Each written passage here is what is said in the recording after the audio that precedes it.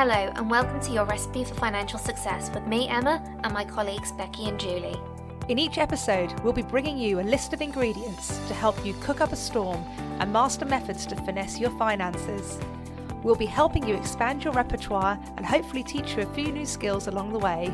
So, clear the counters and get your mixing bowls ready for today's recipe. Let's get started. Thanks for bringing those cakes into the office yesterday, Emma. They were really lovely. I actually had one for my breakfast this morning. Ooh, nice sweet treat in the morning. It was a very nice sweet treat. Nice with a cup of coffee. So instead of 11sies, you've had 8sies, 9sies and 10sies? Exactly.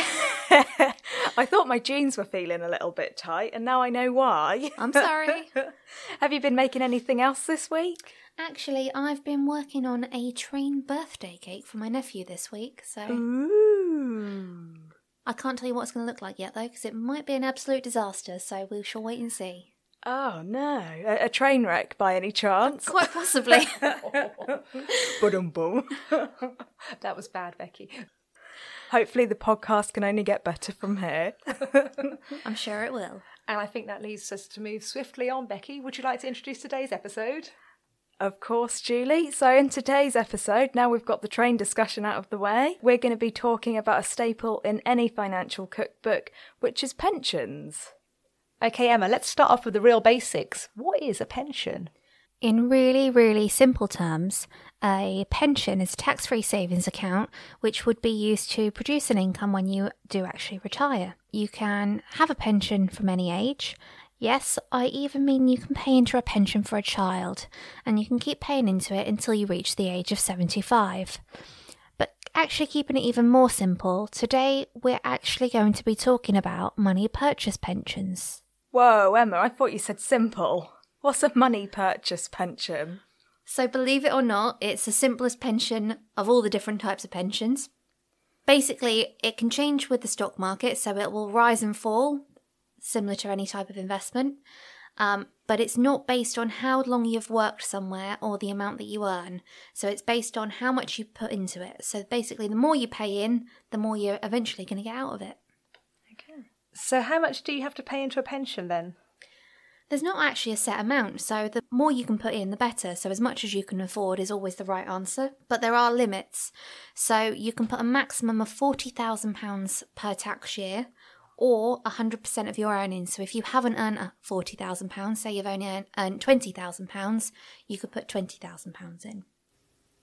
How about this though? With your pension, you get something called tax relief. The way to think of this is when you go to a supermarket and you're looking for some ingredients and you go down the home baking aisle and looking for flour and it says 20% extra free on the packaging. Don't know about you, but I like that. So a pension is pretty similar to your 20% extra free on your packaging.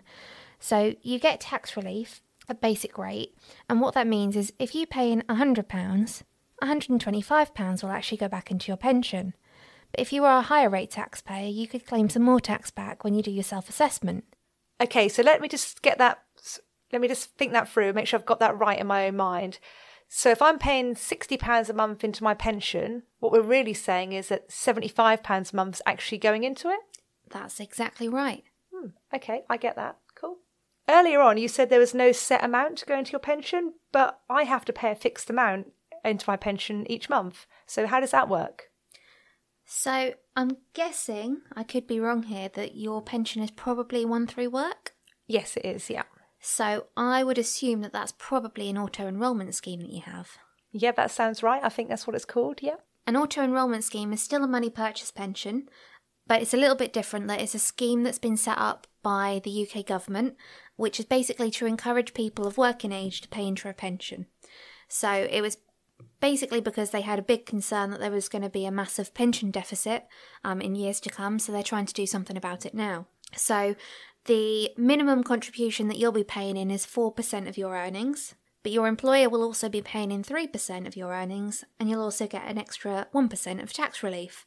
So you've basically doubled your money before it's even been invested. So I've got some facts here for you today about some pensions, and I'm interested to see how close you get to the answers and whether our listeners think the same as you or something different. Ooh. So, my first question for you today is, what percentage of the UK adult population don't have a pension? Oh, that's a hard one, Becky. What do you think? I'm going to say... I'm going to say it's pretty much 50-50. I reckon half do, half don't. I reckon it's going to be less than that. I would have agreed with you a few years ago before they brought in the auto-enrolment legislation, but I reckon about 25% of the population don't have one. Actually, either way of that. So one of you is a bit high and one a bit low. The answer is actually 35%. So that means 35% of people are going to be fully reliant on the state pension, which is currently just over £9,000. So I'm not sure about you, but do you think £9,000 would be enough to live on in retirement? Not comfortably, no. Not if I want to do all the things that I want to do in retirement, definitely not. Exactly. People normally want to go on holiday and do all sorts of things. To me, I think that's going to be a very scrimp and save retirement and doing basically as little as possible to get by. I think you might be right there, Emma. So how about this one? What do you think the average size pension value is in the UK? I'm going to be on the optimistic side here. I'm going to go for £75,000. How about you, Julie? Oh, I think that's a little bit too optimistic for me. I would say it's quite a hard one. I'm going to go for about £40,000. Surprisingly, you're both too high on this one. Oh, blimey. That's not very promising. I was way out then, hey? Definitely. So the average size pension value is £21,441. If you think of an average adult working 40 hours a week on minimum wage at the moment, they'd be earning just over £18,000. So what we're saying is just over a year's salary has got to last your entire retirement. Yeah, not good, is it, Emma? Not really, is it? So how about this final one I've got for you today? What amount of money do over half of the population believe is a comfortable amount to live on in retirement? Well, looking at those figures, I'm hoping it's going to be quite a low number. So, I'm not sure really. I don't know, what, £25,000? Yeah, I think I'd just go slightly higher and say £30,000 a year. So this is where I'm going to shock you both. Actually, people think they need £100,000 to retire. What, not in a year? No, £100,000 to last their entire retirement. Well, that's not going to get them very far. Looking at the figures you were talking earlier, we're talking just under £20,000 a year. That's 5 years. So really, if you're retiring at 67 or 68, that's sort of 72 years old, and then you've run out of money. Exactly. Then you're going to be reliant on that state pension again of about £9,000. So in reality, you actually need a considerable size pension pot to last your entire retirement. So best to start saving early and putting in as much as you can possibly afford, and also making sure it's obviously invested somewhere sensibly as well to be growing ready for your retirement.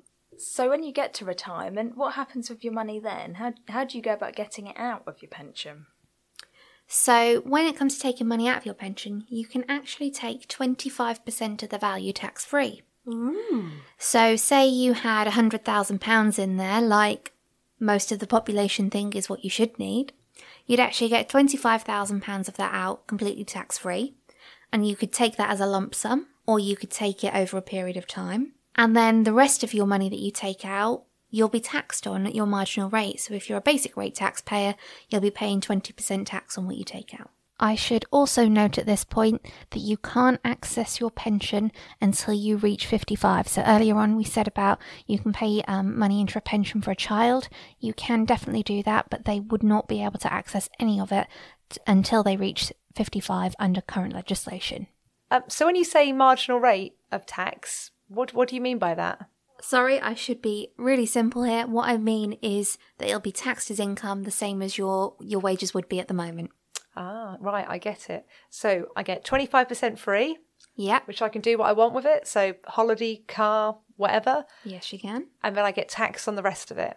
So can I take it all as a lump sum, or do I have to take it out as an income I mean, what are my options? You can do whichever you prefer, but obviously you just need to be careful because if you take out too much in 1 year, you won't necessarily be paying a basic rate tax of 20%. You could be pushed into the next threshold and the amount of tax you could be paying could be 40%, 45%, depending on how much you take all at once. Oh, right. Okay, well, that's certainly food for thought, Emma. Thank you. Remember, we've only touched on the absolute basics of pensions today. There's plenty more elements that I'm going to share with you on this recipe, but we'll be covering those in a future episode. And with that, we've completed today's recipe. We hope you have enjoyed following along with us today and cooking yourself one recipe closer to a financially secure future. If you've enjoyed today's podcast, you can head over to www.recipeforfinancialsuccess.co.uk, where you can find out more information and a full list of ingredients from today's recipe.